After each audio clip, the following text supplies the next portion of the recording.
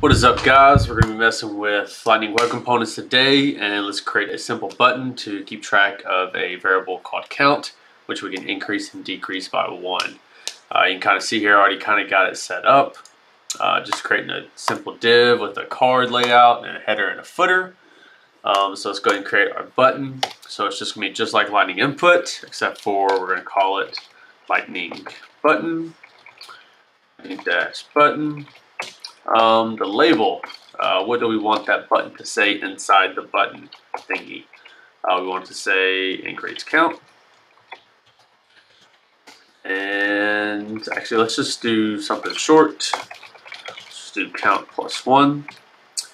We also need a variant. How do we want the button to look? And I'll show you all that in a minute, but for us, it's going to be brand, which is an all blue button. Then it's going to need an on click as well. And every time it clicks, we want to call the function count up. Count up. Let's do counter up. And then we want to close this Lightning button. You can see here I did the brackets. Didn't do the quotations because if you're going to do something that's called in JavaScript, you have to do the brackets. And we're also going to display the count in our footer. So we're going to say count is, and we're going to use a variable in the JavaScript, which we're about to create, and it's going to be called count. So let's actually go to the JavaScript. So we're going to need a variable called count, which is an integer, but is loosely typed, so we can just say equals 0. We have to initialize it to something, that way it knows what to increase and decrease by, otherwise it would just be null. And that button, every time it's being clicked, is the function that's calling is counter up. So we need to go ahead and create that. It takes no parameters because we're just increasing the count by 1. And we can say this dot count ++. Don't forget to do this, saying this in this class, we want to use this variable, otherwise it will not work. We're going to save it. And we're also going to save the HTML. And you can see, hopefully, cool. Let's make it look a little bit prettier, right? Cool. That one. Or not. Cool. So you can see that it says count +1, which is our label. A variant brand makes it all blue, and the on click is counter up. And every time we click it, it goes up by 1. That's pretty simple. Everybody kind of understands that. But what if we want to make it go down as well? So we're going to create another Lightning button, and it's just easier to copy and paste here. Instead of count +1, we want count -1.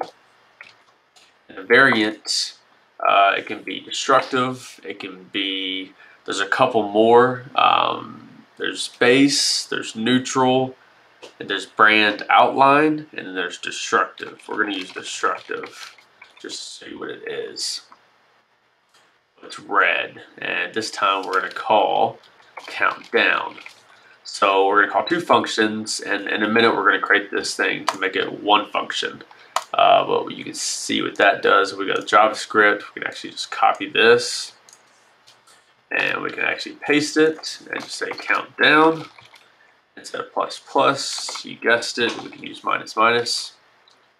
Take that, hit the HTML, and you can see that count +1 and count -1. You can always go to negatives. So we can make this simpler, more simple, by just combining this into 1 function.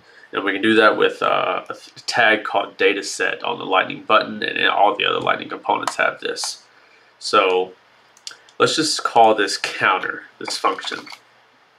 Counter, they're both going to call counter, except let's add a tag on the -1. It's going to be called data-name. And we're going to name this down. And basically this function is going to check that data-name, and if it equals down, we're going to decrease count. And if it does not equal down, we're going to increase count, because if it doesn't equal down, obviously it equals up. So I'll show you this in the JavaScript actually. it's pretty simple. We can get rid of this one and just call this counter. Except for this time, it is going to pass in an event, and that event is the button, certain button that the user is clicking. So in order to check that dataset-name, which you can do this for, like I said, in all Lightning components, we have to reach into target.details. I'm sorry, the target.dataset. So we can say if event.target.dataset name, because that's what we called it with that dash, equals down. I can type what we want to do, what we want to say this dot count, this minus, and else. They probably hit the up button, right? That's the only other button on the page. We can say this dot count plus plus, and we get rid of this one right here. So we're going to save this, and we're going to go to HTML and save it as well.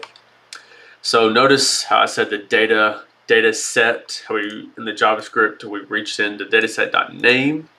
So if we go back to the HTML, we can see data-name equals down. So this is the variable we're grabbing when we're saying that event.target.dataset.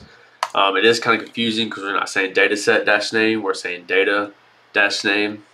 So I get that. Trust me, I'm on the same page.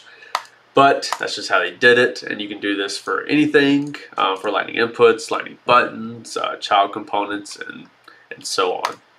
And you don't have to call it name. You can call it in. You can call it count name. You can call it anything you want. Just if you do call it something different, make sure you specify what you called it on the dataset.name in the JavaScript.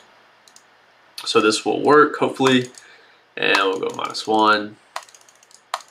And that is how you do buttons in Lightning Web Components, kind of a simple version. And later on, we'll dive deeper in depth. Thank you. If you have any questions, feel free to post them in the comments.